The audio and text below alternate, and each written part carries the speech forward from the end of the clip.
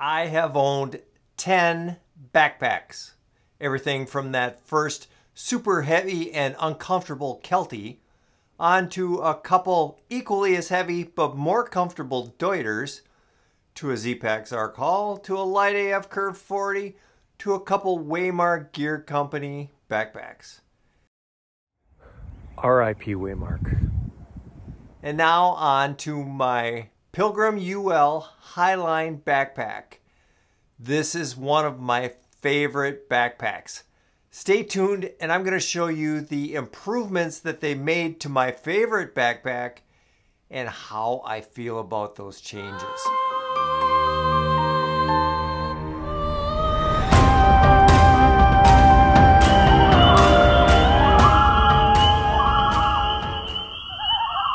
In August of 2023, I reviewed the Pilgrim UL Highline Backpack after taking it out on the Colorado Trail and a couple of other hikes. Now, this Highline Backpack was my favorite because it combines the benefit of having an ultra lightweight backpack with having a framed backpack. Like a lot of hikers, I try to keep my backpack ultra lightweight. However, a lot of times I just can't get down to that weight. I'm very close and I'm right on the fringe of being ultra lightweight. So then I'm faced with the decision, do I wear my frameless ultra lightweight backpack like my Waymark Evolve, or do I carry that more substantial and much heavier framed backpack like the Waymark Through? That heavier frame backpack was engineered with thicker padding, it was a lot heavier, and it was made to carry a lot more weight than I needed it to carry. It was rigid and bulky. The 2023 Pilgrim UL Highline filled a gap between ultra lightweight frameless and a heavy framed pack. It's a 21-ounce framed backpack that can carry 25 pounds or up to 30 pounds in a pinch. Now, when I wore this backpack and I went over 25 pounds, I did have a little discomfort in my shoulders. Now, this backpack is constructed out of an EPLX fabric, and it has a single bar or a stay going down the center of the back. I was a little concerned about this design with only one stay opposed to the traditional two. However, it did not cause me any discomfort.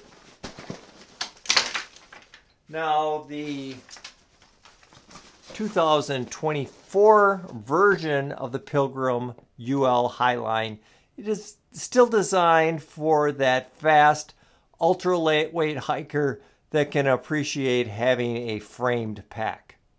The biggest update to this pack is that they changed the frame. There is now a unique carbon fiber inverted U shape that only weighs 9 ounces. Yes, the new frame actually weighs less than the old one. That single stay or the one bar going down the center of the 2023 Highline made it a little bit more nimble and flexible and easier to hike in than a heavier, more robust, rigid framed backpack. The 2024 version of the Highline with that inverted U maintains that nimbleness and flexibility and gives you the advantages over the more rigid framed backpack. And the nice thing about that new frame, and the primary reason why I got this new backpack, is yes, it weighs less, but it also has a capacity to carry 10 more pounds than the old version.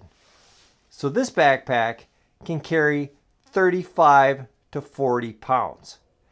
And it weighs just an ounce or two more than a frameless pack.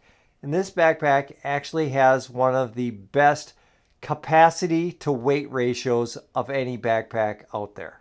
I took my new Highline on a recent hike of the Appalachian Trail.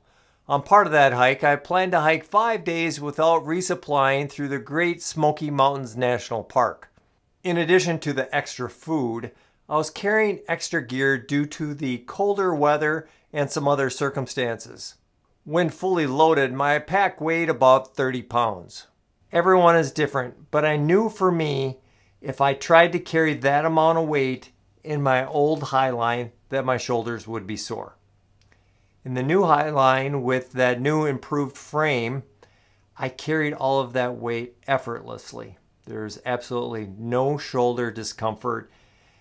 I should note that while the backpack is advertised as 35 to 40 pound capacity, I never really tested it over, say, 30, 31 pounds.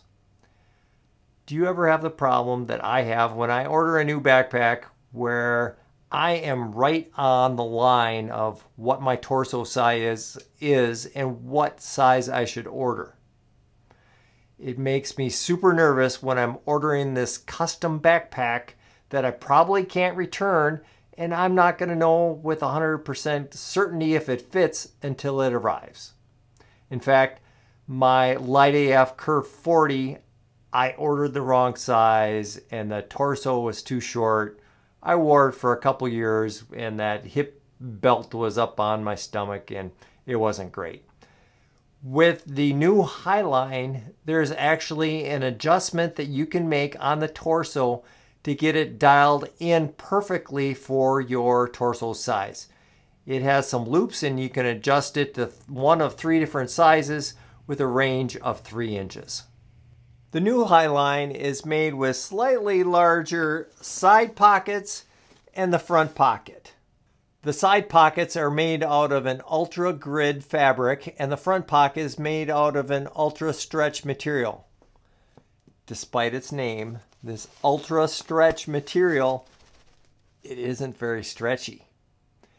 However, it is much more durable than the old Lycra fabric that most backpack makers made the front pockets out of. To solve the problem of this material not being very stretchy, they've sewed a couple pleats in here to allow this fabric to expand out so you can stuff things in there easier. My new Highline is constructed for the most part out of an Ultra 200 fabric. It's no secret that I love Ultra 200 fabric.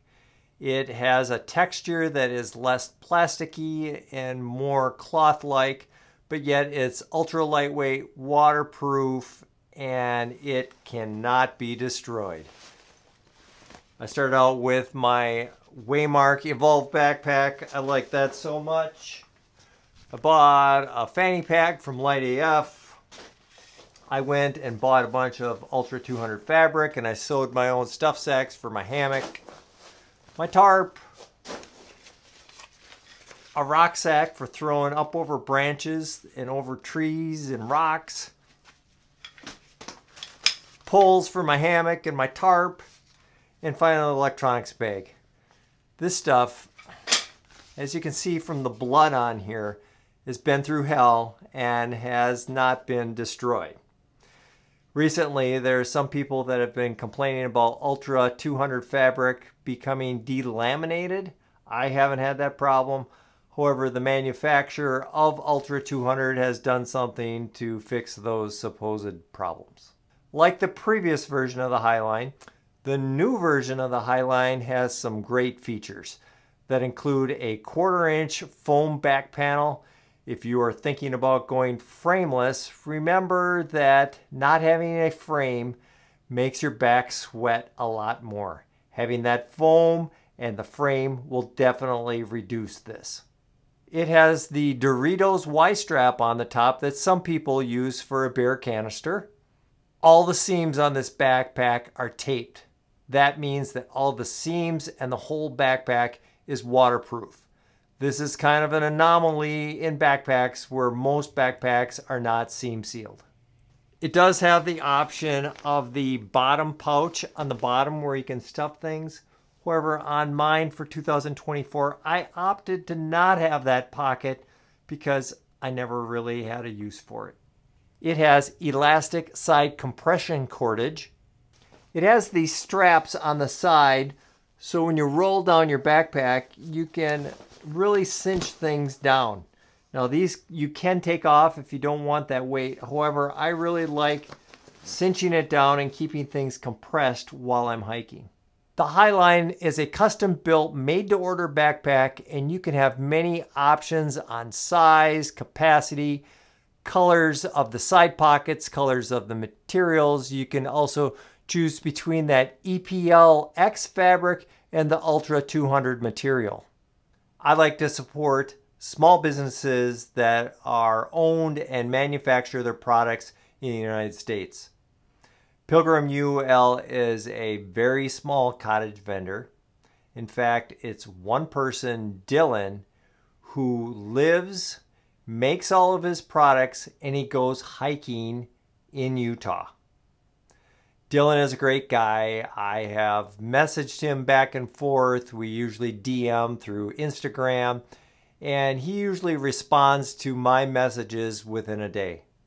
I encourage you to go to Pilgrim UL's website. When you go there, you can find out more information about Dylan, about the company, about the backpack. You can see all the different colors, the different features, the pricing. The pricing for this backpack is a little over $300, which is comparable with other backpacks of this quality. I should warn you, when you go to the backpack, it may say that the Pilgrim UL is out of stock. And what Dylan does is he only lets orders come in for about the amount that he can construct within a month. So he doesn't want people to have to wait 8 weeks, 12 weeks for their backpack. So at the beginning of every month, if he determines he can build 20 backpacks in that month, he'll let 20 people order at the beginning of the month. And then the next month, he'll reopen it up. However, that may change after this video comes out. I encourage you that if it says out of stock and you want to order a backpack, you can direct message Dylan through Instagram. As I mentioned, Dylan is an ultra lightweight backpacker and he knows his stuff. He created this backpack because he is ultra lightweight. However, he wanted to go backpacking in his backyard in Utah on the Uinta Highline Trail, which is about a 100-mile trail. It's all over 10,000 feet, and there are some long water carries, and it's very difficult to resupply food. So on this hike, you're going anywhere from 5 to 8 days carrying all of that food and some longer water carries. And he wanted a backpack that was ultra lightweight but could carry that extra weight of food and water while he was on this trip. I'm happy to tell you that I am going to make that exact same trip at the end of summer. Me and a couple of buddies, we're going to be hiking the Uinta Highline Trail in August. That's going to be awesome. So go check out Dylan both on his website, on Instagram. While you're out there surfing, don't forget to check out Midwest Backpacker on Instagram and on Facebook. And don't forget to like and subscribe and punch that bell notification here on YouTube.